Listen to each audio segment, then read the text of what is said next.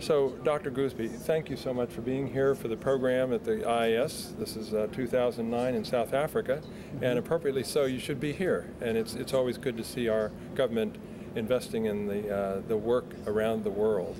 And I would ask that since the new administration, do you have a shift? What are your shifts in priorities? What are your top 3 priorities at this point?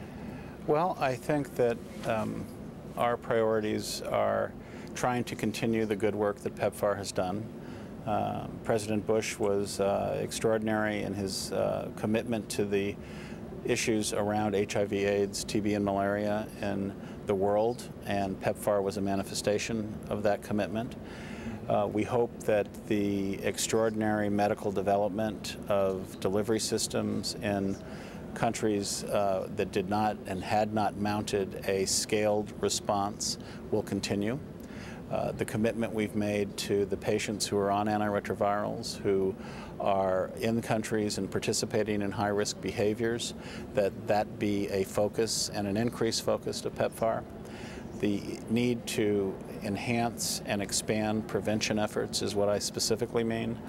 Our ability to incorporate the maternal-to-child health projects and go to scale. Instead of being in the 30 to 40% range, we need to be in the 80 to 90% range and achieve 100% where possible. The other aspect of it is the realization that these programs are not going to be durable unless the countries, our partner countries in which we are in, engage on both a management as well as a prioritizing of unmet need plans, and finally on a financial level with these projects. We understand the urgency that characterized kind of PEPFAR 1. The urgent emergent nature of implementation was engaged and it was rapidly deployed.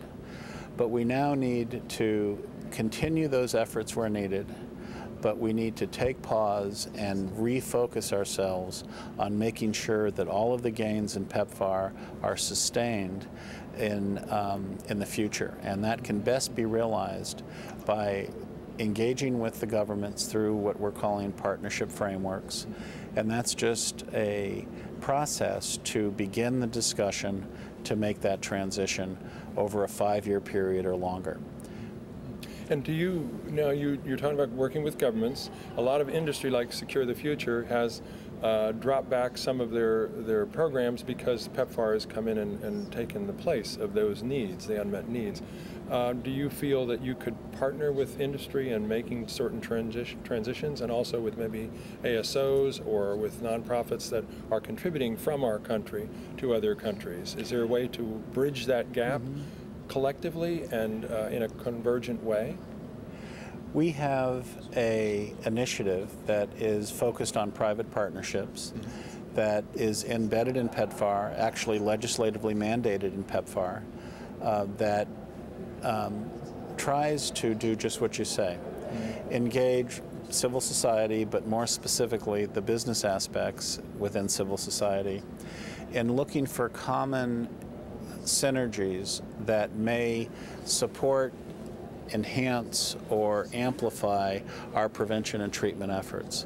We also feel that the private sector affords a forum where men especially are convened in one place where we can reach them with prevention messages, testing, as well as treatment.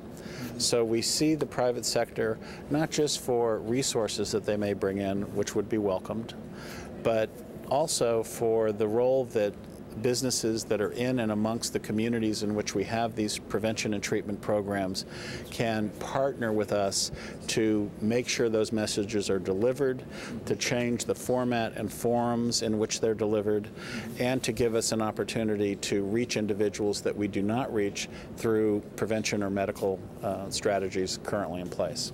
And will you be broadening out the function and the research angles around anal and vaginal microbicides and so forth as well? Absolutely.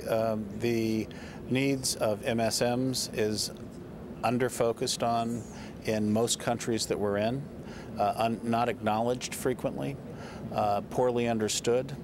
Indeed, I think that our ability to engage MSM communities, injection drug using communities, commercial sex worker communities, transgender communities, must be predicated on creating a safe space in which to do this. And that necessitates a legal strategy, legislative strategy that must be concomitant with a public health strategy. And we are well down the road in engaging on all those fronts in a number of countries. We appreciate that so much. I know that we have a lot of folks working in microbicides right now that would be very grateful to hear those. Yes, yes. And I know that it isn't just the homosexual, it's the heterosexual, because they use that as a form of birth control. Absolutely. So we have to consider that too. So very true. I really appreciate your work, and I appreciate you taking the time, Ambassador, to be with us here today. Pleasure. And we hope to see you in the very near future. Well, I hope so too. Thank you.